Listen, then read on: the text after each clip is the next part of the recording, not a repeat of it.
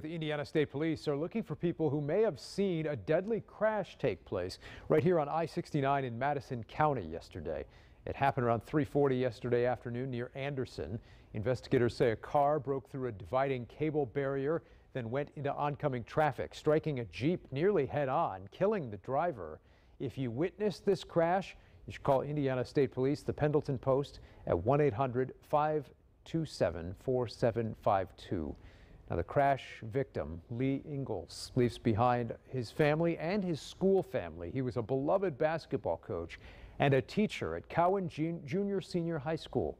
Our Aaron Cantrell spoke with the Cowan community about Ingalls' legacy.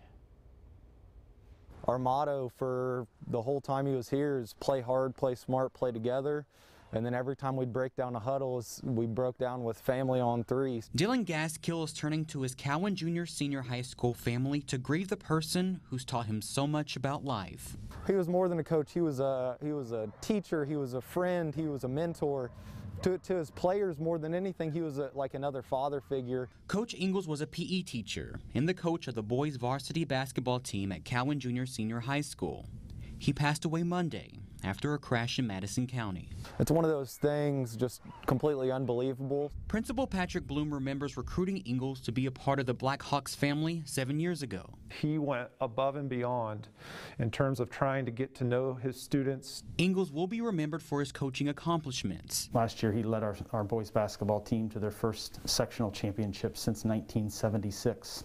But more importantly, as a man who cared about the people around him. There is no doubt that Coach Ingalls made a difference. The loss of Coach Ingalls will be hard on staff and students. We've taught them that it's okay to cry, it's okay to grieve, it's okay to love and hug each other, but at the same time, it's necessary for us to be strong. Because in the end, the community will rebound from this unexpected tragedy and pivot to a place where they can heal and honor his legacy. Coach would have been so proud if he could have seen us all together, like helping each other out, and probably the toughest time most of us have seen so far. Reporting in Cowan, Aaron Cantrell, Fox 59 News. Now, the school is hosting a candlelight vigil for Coach Ingalls this evening. Students and community members are welcome to attend.